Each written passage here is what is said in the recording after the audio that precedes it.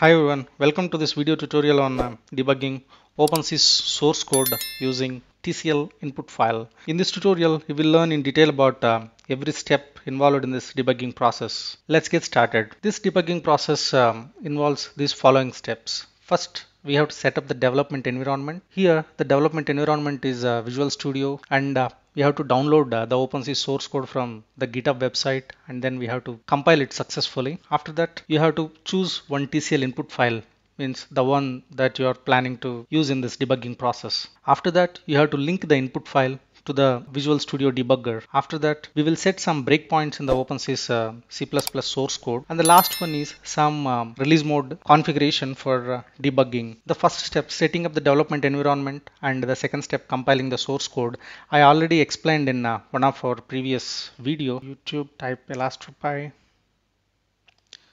This is our channel. In this tutorial, I clearly explained all the steps involved in this development environment setup and compilation process. So you will learn every detail about all the prerequisite installations, etc. So to complete the first two steps, do watch the video that I just showed you. Next is the TCL input file. So I'm taking some basic truss example because in this particular tutorial, I'm going to demonstrate how to debug the truss source files, truss.cpp, truss.h, etc. I just downloaded this file and kept it here. This is the file. So this is a simple truss configuration wherein we have 3 members and 4 joints. After successful compilation, you will see all of our projects are successfully compiled, and once it is successfully compiled, you will see a .exe file in this win64/bin directory. So this is our main.exe file, so that we just compiled. To debug this one, open this project properties of this OpenSees project, and first you need to be aware about these 3 commands actually. The first one is OpenSees command. Here this is the target path. Here you have to make sure the .exe file is there in this directory or not. So it is there, win64 bin opensees.exe. As you know, after successful compilation, you will get this opensees.exe automatically in this target location. This is by default. You no need to change this. And the second one is the command arguments. Here you have to specify our input file location, truss.tcl. And the last one is this working directory. Here currently, if you look at this project directory, it is set to win64 project OpenSees directory, but our input file is not there in this location. Hence I have to modify this one. So I'm modifying this to another location where our input file is present. So our input file is present here. So I'm just so you can use any other directory where your input file is present. So press OK. That's it. And after that, you have to find corresponding C++ file that is relevant to this truss command. For example, here the keyword truss is used. What I am going to do is I'm going to take, I just took that, copied that truss keyword, and I am searching it here. You have to find the input file that we want to debug. For now, truss.cpp, truss.h, these are the 2 files, and along with that, if you look at there are some other truss files like truss2, truss2.h, truss-section.cpp, truss-section.h. If you look at the other, we have many more truss keywords, but we have to find the relevant, the appropriate source file. For that, you have to find out another command, another file called commands.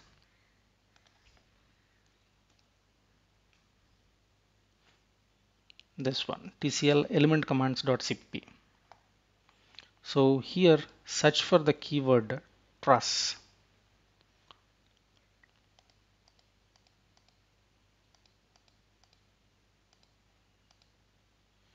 See here, it is a string comparison. So if this argument is equals to this truss with small t or a capital T, so it is redirecting to this function ops truss element. So we have to make sure whether we are calling this particular thing or not. So if you look at this trust.cpp, so here ops underscore trust element, this is it. It means we are in this right file, trust.cpp, trust.h.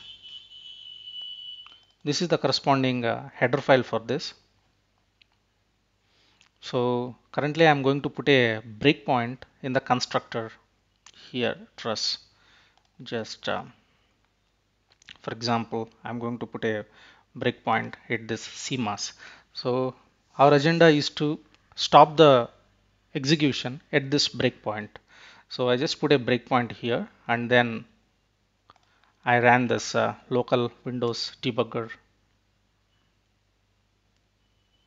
If you see, it didn't stop. It ran the source code and it gave us the result. But our objective is to stop the source code at that breakpoint. So for now, I'm just closing this. Why it didn't stop here is because we compiled the source code in this release mode. Here, if you look at here, there are few more options: debug, debug.dll, release, release.dll, and configuration manager. Generally, if you debug, if you choose the debug configuration, it automatically stops at the breakpoint. But currently, in the debugging mode, OpenSees source code is throwing a lot of errors actually. Those errors are not easily resolvable, but in the release mode it did throw some less errors, so that's why we compile the source code in the release mode. So in the release mode we cannot directly debug the source code. If you want to debug the source code in the release mode, you have to change certain options in the project properties.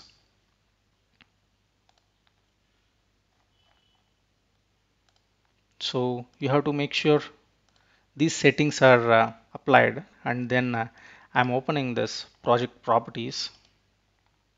So here if you look at here, C, C++ node, this one, the debug information format here, debug information format to C7 compatible, or program database ZI. So this one is good, we no need to change it. And the second one is expand this linker. Within the linker, in the general node, you have to set this enable incremental linking to no. Enable incremental linking to no. This is already set to no. In the same section, open this debugging. In this debugging, you have to set the generate debug info to yes. Set the generate debug info to yes or /debug. And last, in the optimization node, select set references to opt ref and enable code mat folding to opt ICF.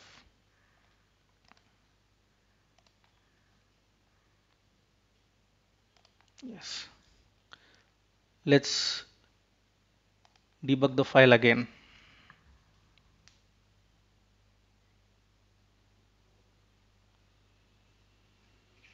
See, it stopped here. So now you can run or step into another input file step by step actually. So this one, this one, this one, like this. You can step here. You will see all those commands here. For example, let's see if we can print a small print statement in this console window. So for that, I have added a small print statement using this cout. So this is a small print statement I have added. Hi, I am in CPP. To use this cout in current trust.cpp, I have added an include file of iostream and std namespace to this trust.cpp. After adding this print statement, I just clicked this local Windows debugger. So after that, it stopped at this breakpoint of CMOS, the one where we put initially. Let's run one more. So if you look at here, so you have got this one. Hi, I am trust.cpp. Yeah, I just close that window, and if you look at here, So you can verify all the variables using this quick watch. So if you look at this quick watch, mat tag is 0 here, and if you look at CMAS is set to 0.